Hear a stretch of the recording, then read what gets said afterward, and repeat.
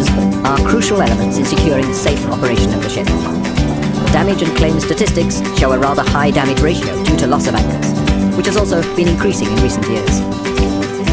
The average insurance claims are rated as one of the top 5 incidents.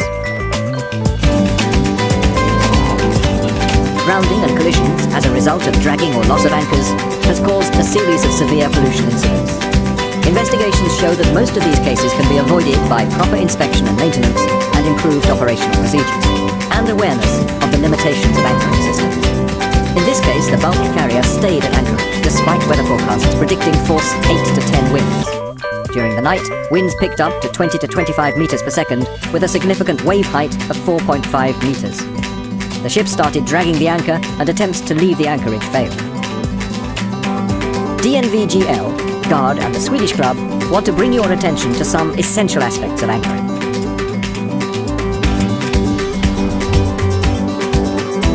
Technical issues account for a significant portion of the anchor losses and can roughly be divided into 5 main components. The most critical detail is the D-shackle connecting the anchor to the chain. The D-shackle bolt is locked in place by a tapered pin, which is secured by a lead pellet hammered into a dovetail recess. Without the securing pellet, the pin would fall out and the anchor would be lost. The D-shackle connection should be inspected as frequently as possible. However, safety requires that nobody is below the hanging anchor. There have also been some cases involving failure of the Kenter shackles if not properly assembled. These are used to connect the anchor chains. The swivel pin is crucial for avoiding too much twist of the anchor chain. There have been some cases where the anchor has been lost due to detachment of the swivel pin from the link. Wear and tear weakens the connection between the securing nut and the eyelet pin, so look for excessive slack. An anchor chain is no stronger than its weakest link. The most typical defects in anchor chains are wastage due to wear and tear. The chain studs may also come loose and fall out. These studs have excessive slack, significantly weakening the chain. If studs are lost or dislocated, the class society must be informed, and special precautions are to be taken during anchoring to reduce the load on the chain until the chain is replaced or repaired according to approved procedures to the satisfaction of the Classification Society. Here is an example of unauthorized weld repair of studs, showing that it is dislocated and welded on both sides. The chain stopper and brakes are to be engaged when at anchor and during voyages. The chain stopper is designed to relieve the anchor winch brakes. Chain stoppers which are not properly engaged have caused loss of anchors and chains. This one is no longer effective. A more typical problem is a bent or even lost hinge pin for the chain stopper. The windlass brake system is essential to secure a controlled drop of the chain. Corrosion and mechanical wear of the brake surface and linings will reduce the brake efficiency. The brake needs to be adjusted and maintained according to the maker's instructions. Many anchors are lost due to the uncontrolled run-out of the chain.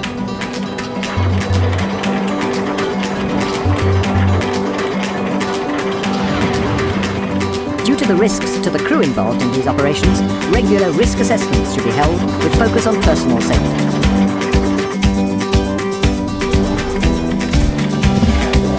Anchoring is considered by many seafarers to be a challenging exercise, as about 50% of anchor losses are related to faulty operations.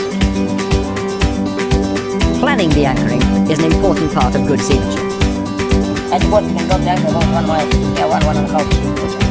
This includes an evaluation of traffic and congestion in the area and finding out if there are pipelines or cables close to the anchorage. The water depth is a crucial factor. The windlass motor is typically designed, in accordance with minimum cast requirements, to lift the anchor with 3 lengths of chain in the water, that is 82.5 meters. The anchor holding power depends on the paid-out length of the chain cable relative to the water depth. If the weather conditions are close to the maximum environmental limits, the recommended cable length is at least 6 times the water depth. Weather forecasts should be noted and the weather should be closely monitored during anchoring, and criteria for when the anchoring should be aborted should be clearly defined by the master. Lack of proper attention and awareness to this has proven to be one of the main reasons for loss of anchors. The The anchor equipment is typically designed in accordance with minimum class requirements for a combination of 25 meters per second wind and a 2.5 meters per second current, but no waves. An equivalent load may be defined for waves with a significant height of 2 meters, combined with 1.5 meters per second current and 11 meters per second wind. The nature of the seabed has a significant effect on the anchor's holding power. The best holding power is provided by clay, but this can have a sucking effect. It needs to be considered for prolonged anchorage. Also, shingle and sand may provide good holding power. Pebbles and cobbles and soft mud have low holding power, and anchors in such grounds may drag slowly, making dragging difficult to identify. Anchoring is not recommended on shell or rocky bottoms, or on slopes where the anchor may become wedged in a large crack or get lodged in large fissures. Pilot books and guides to port entry contain detailed information about the anchorage, seabed characteristics and prevailing conditions. These should be used along with the largest scale chart or ECDIS. If the engine or essential equipment is demobilized for overhauls or repairs, proper risk assessment is necessary related to reactivation time. Before dropping the anchor team must be called to stations. The master must determine in advance the side on which the anchor will be used. The standard instructions to the anchor team must cover manning, communications, and the orders used for anchor operations.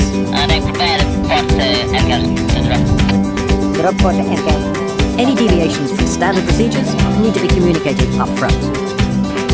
The vessel speed must be reduced to nearly zero or very slow motion astern when the anchor is dropped.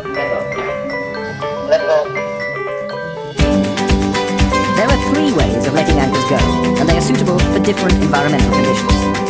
Let go of anchor can be used in relatively shallow reefs up to 20 to 25 meters with soft seabed.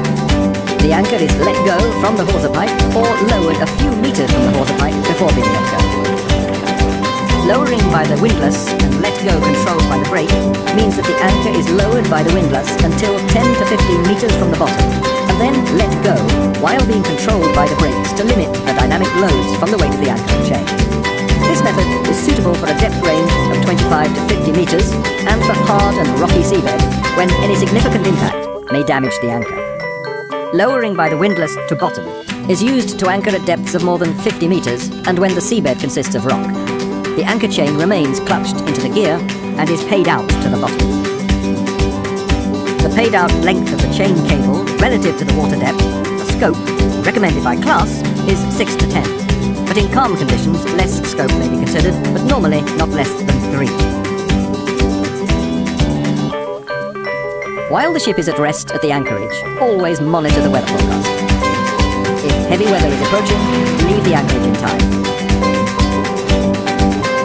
When the chain has been laid out, the brakes and the chain stopper should be engaged to secure the chain.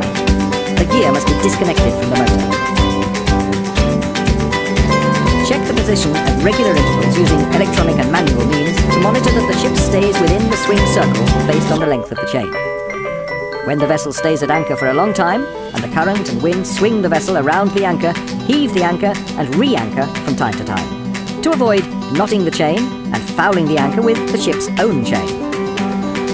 Heaving anchors in strong wind and high seas is extremely challenging and should be avoided by proper monitoring of the weather and by departing before the conditions become tough. Mistakes often result in groundings or collisions. The key is to monitor environmental conditions and leave the anchorage in time before adverse conditions put the operation at risk. This is vitally important, as almost half of the reported anchor losses are due to excessive environmental loads. Good practice is to maneuver the ship towards the anchor to minimize the tension in the chain. Close cooperation between the bridge and the deck team monitoring the strain in the chain is essential, especially if the waves and ship motions pick up. The key is to limit the strain on the chain using good seamanship. It's essential to keep in mind that the anchoring equipment and the windlass motor are not designed for heavy weather. Under no circumstances must a drifting ship be allowed to pull the anchor chain out of the windlass with the hydraulic motor engaged, as this may cause the motor to explode. The anchor should be properly secured in the hawse pipe to prevent it being lost during the voyage. Excessive slack may also cause hammering on the ship hull and the loss of the D-shackle securing pin. Secured anchors have to be put on tight brakes. Chain stoppers are to be engaged, and the chain should be further secured by lashings with turnbuckles or other similar fasteners. The windlass clutch has to be disconnected from the gear at sea to avoid the risk of damage. So to avoid this happening, increased focus and situational awareness are essential factors for any anchoring operation. To summarize, the most important factors are the securing pin of the D-shackle bolt, the environmental limitations of the equipment, including the depth limitations of the anchor winch motor, adjusting brakes according to maker's recommendations, and replacing brake band linings before excessively worn, and the importance of leaving the anchorage in time if heavy weather is approaching. DNV GL, GARD, and the Swedish Club hope this presentation may contribute